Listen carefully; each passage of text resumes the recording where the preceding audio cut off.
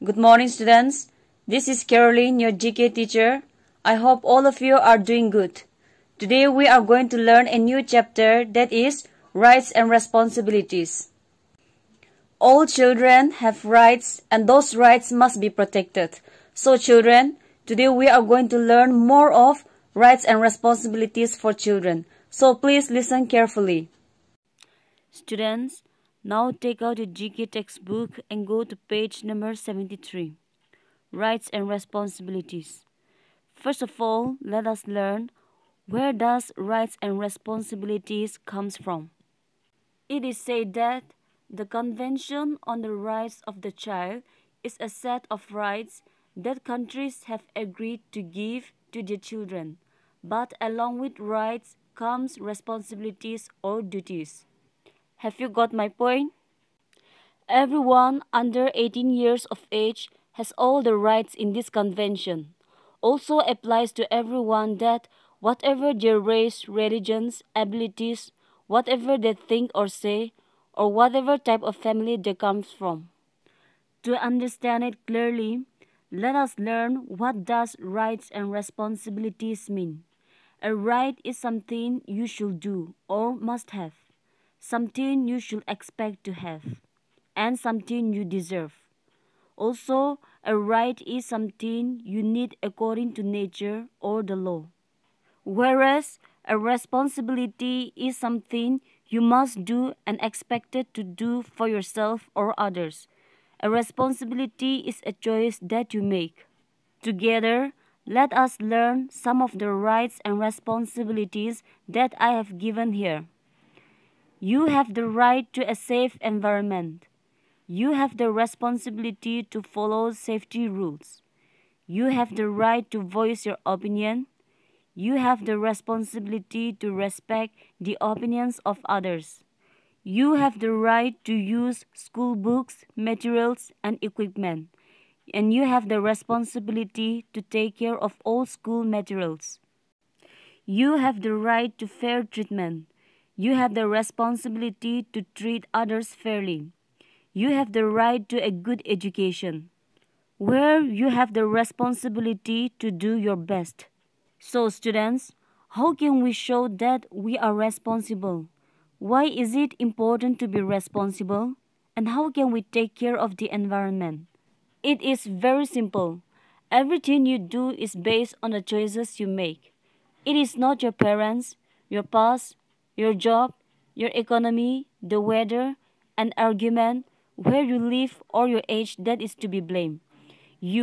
Only you are responsible for every decision and every choice that you make.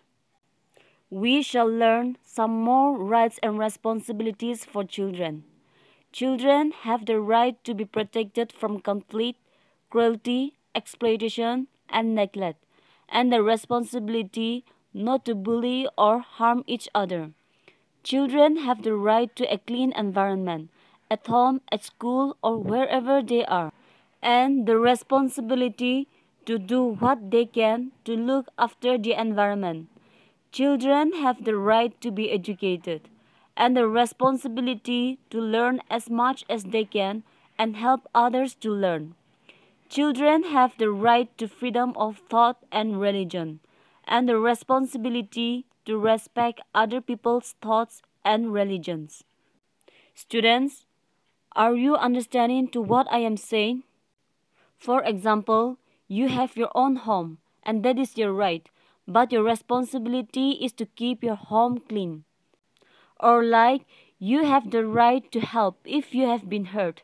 So what will be your responsibility? Yes, your responsibility is to keep yourself away from dangers and other unsafe situations. Also, what is your responsibility when you get food? Yes, it is your responsibility to eat foods which will help and keep you healthy. Now, let us learn the child rights in India, as it is very important. The 54 articles can be broadly grouped under 4 heads, where they are right to survival, right to development, right to protection, and right to participation.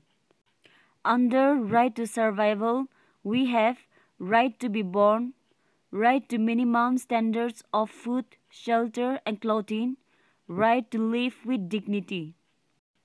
Whereas right to protection, we have right to be protected from all sorts of violence and right to be protected from neglect. The next is right to participation, and under this we have right to freedom of opinion, right to freedom of expression. Lastly, right to development, and under this right to development we have right to education, right to learn, right to relax and play. Thus, these are the child rights in India. So students, do keep in mind and try to learn from it as it is very important. I hope all of you have learned and understood this chapter very clearly. Coming to the exercises, now take out the GK notebook and on top of it write page number 73. The topic is rights and responsibilities. Write down A. Match the rights to the responsibilities to get to know both better. Before you start writing, draw columns and rows like it is shown here. And on top of it, write children have rights too, and in next column, write children have the responsibilities too. 1. Have enough and nutritious food. Not to waste food. 2. Relax, play and participate in lots of activities. Include everyone in their activities fairly and respectfully. 3. Be heard. Listen to others. 4. Be protected from violence, cruelty, and neglect. Not to harm, hurt, or bully each other. 5. Good and quick medical care. Be hygienic and take care of themselves. 6. Live in a clean environment. Reduce, reuse, and recycle. 7. Be educated. Learn as much as they can. 8. Be respected. Show respect to others. 9. Follow their religious beliefs. Respect the religious beliefs of others. 10. Special care for special needs. Be the best that they can be.